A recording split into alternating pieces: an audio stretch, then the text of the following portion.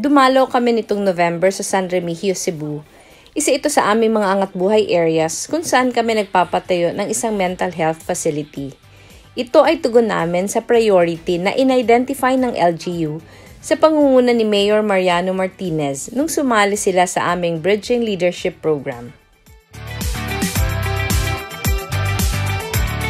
Magkakaroon ng facility na ito ng holding areas para sa mga patients na kailangan i-confine at treatment rooms kung saan pwedeng isagawa ang consultations, counseling at pati art therapy. Ang Office of the Vice President ang nag-fund ng construction at ang ating angat buhay partner, ang Solana Land Foundation, ay nag-donate para sa furnishing at equipment ng facility. Unique at kahanga-hanga ang focus ng LGU ng San Remigio sa mental health. Nagsimula ito pagkatapos ng Typhoon Yolanda, nung nadiskubre na ang ilang mga residente nila na may mental health conditions ay nakatali at ikinukulong ng kanilang mga relatives pag nagkakaroon sila ng mga violent episodes.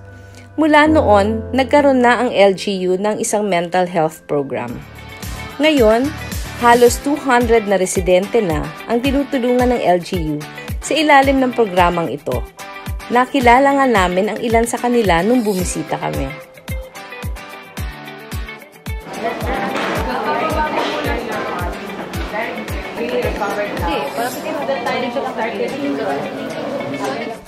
Nakita namin nung muli kaming dumalaw yung resulta ng kanilang pagpapagod para mahanapan ng pangmatagalan na solusyon ang sitwasyon. Nakakataba ng puso makita na mas maayos na ang lagay ng mga mental health patients na natutulungan ng programa. Ang ilan sa kanila, na-tame na yung mga violent episodes. Ang iba naman, nakabalik na sa kanilang mga normal na gawain, nakakatulong na sa pamilya at sa komunidad. Nakita din namin yung relief ng mga kapamilya na naibalik na sa kanila kahit paano yung kanilang mga mahal sa buhay. Malaking bagay ito para sa komunidad at tayo naman sa Office of the Vice President kasama ang ating angat buhay partners ay handang umalalay sa San Remigio at sa iba pang bahagi ng Pilipinas na gustong magsimula ng ganitong programa.